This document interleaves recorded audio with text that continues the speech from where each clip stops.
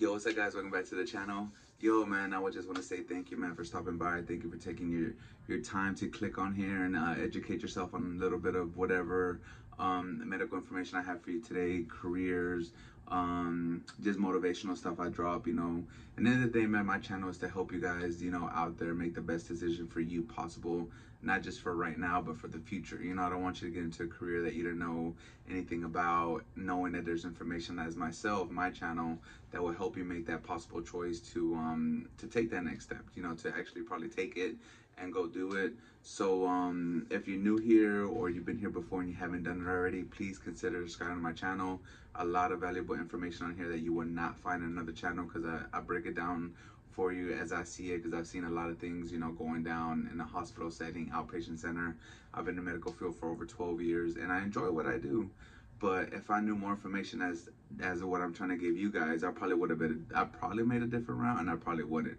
But it would have been nice to have this kind of information, this kind of content out there for me to research and be like, oh, you know, who's out there giving me the real information on a career. You know, most channels you go and you see a career and like, oh, just throwing a career out there. Oh, be a teacher. Oh yeah, be a great teacher be a teacher because it's awesome hours, weekends off, all this.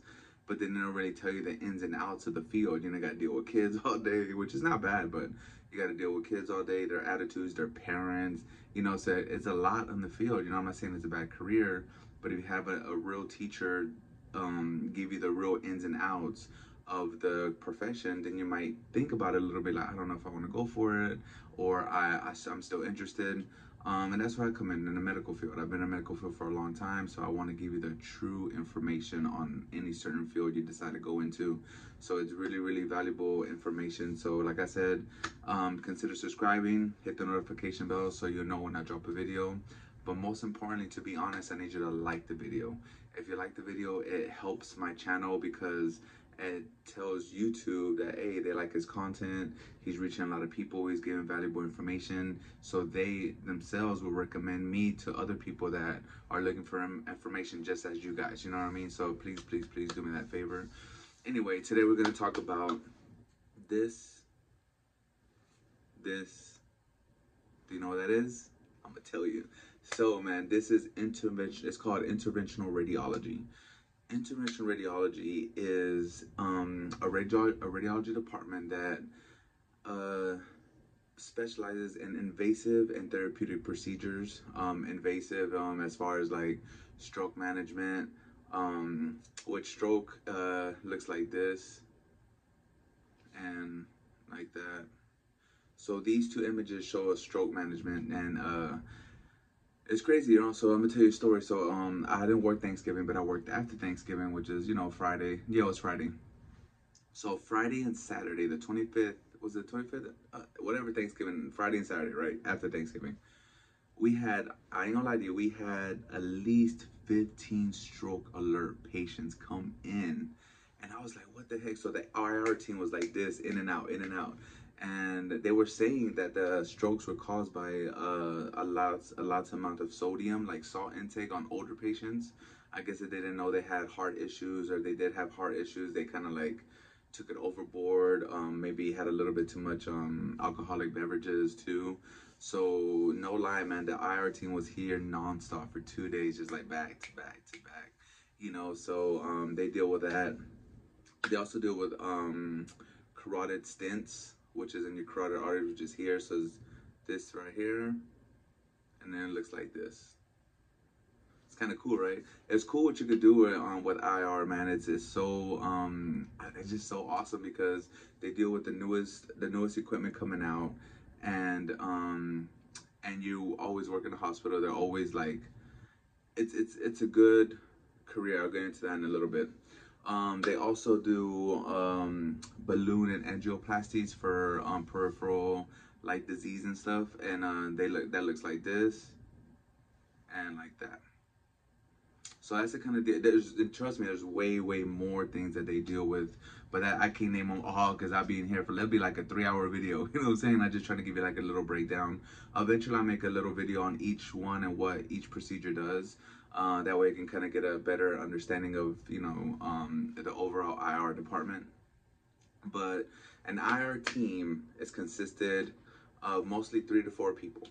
So you need an interventional radiologist, which is a radiologist that reads the images, but has a little bit more education to do invasive procedures. You need a registered, like myself, registered radiology tech that to help maneuver the equipment. Then you need an RN, which is a not a nurse practitioner. Well, you need to know that one too, but you need an RN to see to make sure that the patient's getting the correct medication. You know, checks the vital signs, things of that nature. And sometimes an interventional radiologist has his help, which is a PA or an NP. So PA is a physician assistant, or an NP, which is a nurse practitioner. So that's a team that makes the IR team. If I'm missing somebody, I apologize. Leave me a comment. Let me know. Um, so you need a team, man. That's a team right there. You know what I'm saying? That's what makes everything happen. So now one thing is like, is it worth getting into IR, right? So the answer to me, right? IR is super cool. It's super cool to work in the latest equipment. Is nice to have the team. That team you're always gonna work with. So the group of 5, 6, whatever people are in that group, that's gonna be your group. That's your crew. That's your ride or die. You know what I'm saying? But the only problem with IR in some places is that they're on call so much. Like, they're basically on call 7 days a week. Like, if that team, I think you go on vacation together, not together, but you'll go on vacation at the same time. Y'all come back at the same time. That's your team, you know. So if you're on call, all y'all gonna like get together and come to that procedure, whatever it is. And they also deal with a lot of radiation.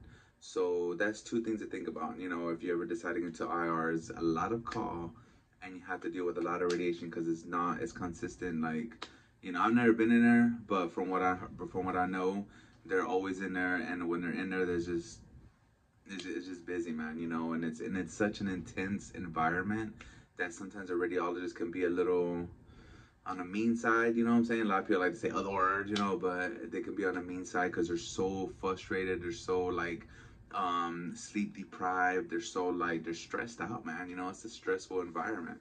But at the end of the day, it just makes it worth it, man, because you save somebody's life, and it's just a rush. You know, it's the adrenaline rush of being in an IR room, knowing that this patient lies on your hands. You know, whether he's gonna make it or not, or she. You know, and then it's intense. You know, so that's in this video is just like a little breakdown. Now, the most important thing, which I think is the most important thing, but you know, it's really important, right? If you're gonna go through all that. Now, well, before I tell you your salary, let me tell you how to get there. So you have to obviously be a radiology technologist, so you have to be a RT certified. And in order to be an IR tech, I think most places can cross-train. Like, if you're interested in it, you just tell your director, like, hey, I'm really interested in IR. How can I get my hands in there? How can I be part of the team? And 99% of the time, man, they'll let you, because they always need techs. You know, because they're just like, you know, everybody's hurting for technologists right now, for any kind of medical help. So they'll cross-train you. So they'll help you, you know, do what you got to do in there, you know, get all your exams done or whatever. And then you can also sit for a registry by AART to become interventional radiology certified. So that you can cross-train at work, which is super cool. I think that's super dope, you know, to be able to cross-train at work and get paid to learn. Like, who would want to do that? But, you know, like I said, it comes with a lot of, you know, a lot of call, a lot of radiation. But, you know, it is what it is, right, if you enjoy that. Now, the salary, though. The salary, what? Yo, so radiology. So interventional radiology techs, from the research I did, they start at 80K, 80 to 85K a year. That's not counting being on call. That's not counting when you come in after being on call. You get time and a half. So it's a lot of perks. So IR tech can possibly make close to 100 and something K, 105K a year, maybe more. Depends, man. You know, it depends, like, how busy your hospital is, how busy your team is, how many times did they call you in. There's money, man. There's really a lot of money to be made in IR. I think a lot of techs do it for like 2 or 3 years, 2, 3, 4 years the most, just to make that kind of chunk of money, and then they kind of like go into something a little bit like more tolerable like a regular tech, or they probably get into MRI or CT or something like that. But the salary is crazy, man. You can make crazy money in IR. But like I said, guys, I hope that this helped you. For everybody that stayed to the end, I appreciate it. I know it's a lot of information at once, and it's kind of hard to sit and just like hear somebody talk. But thank you guys for watching. Always stay tuned.